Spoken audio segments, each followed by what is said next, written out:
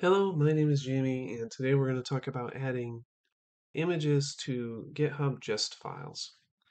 The first thing as a prerequisite you need is you have to have a GitHub account, and you go to gist.github.com. We're going to make a new GitHub Gist. Here we go. To note, what defines the ability to add images is the actual file type indicated in the name of the file. We're going to create a new gist. I'm going to call it test image.md. That changed some of the settings here, so now we have the ability to write Markdown. And we'll make a bulleted list, just as to show you what's going on here. So there's our preview. There's a couple ways to add images, and the first one I'll show you that doesn't work is just doing a straight drag and drop.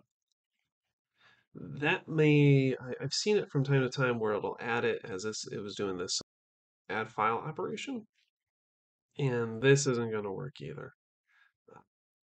File name excluding extension. What does that do? Yeah. Anyways, as is, embedding files this way isn't what you want. Well, at least for this demo, it's not what you want because these are now separate entries from each other. No, what I'm talking about is actually embedding images directly inside of the Markdown. To do that, there's a couple different ways. The first way is attach files by selecting or pasting them. Here we're going to select that button right down here. It's not obvious, but attach files by selecting or pasting them. We'll navigate to where we have some images. In this case, this will work just fine. So here's CAD query logo.dark, and let's add that. Bam. So what that did is it basically uploaded the images and then hosted it via this location, this URL. If we go to preview, here's our image. That's one way to get an image in here, and it tends to work the best for doing like SVG images. This other one I'm going to talk about, which is pasting them, doesn't seem to work at all for SVG images. All right, so we'll put a spacer there. Next, we'll grab an image, in this case a PNG image. I'm going to copy this, and then here we're going to paste it. And it didn't give me the option. Fascinating. There we go. Same deal.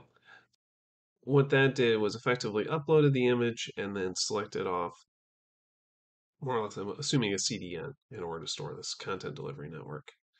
This is the image syntax.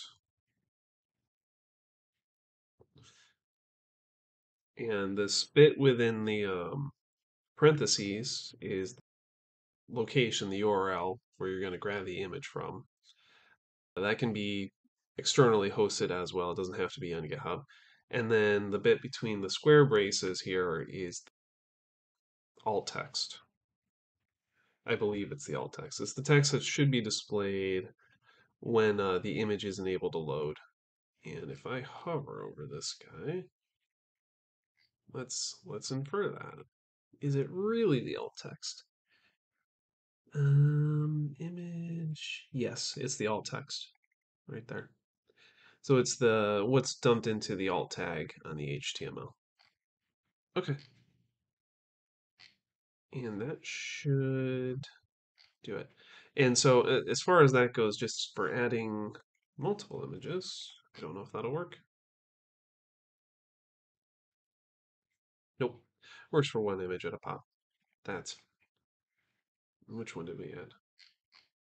Okay, that'll work. I'll put this example gist up on the video description so you can see it there. And then that's all it takes in order to add images to your GitHub Gist files. All right, thanks for watching. Bye.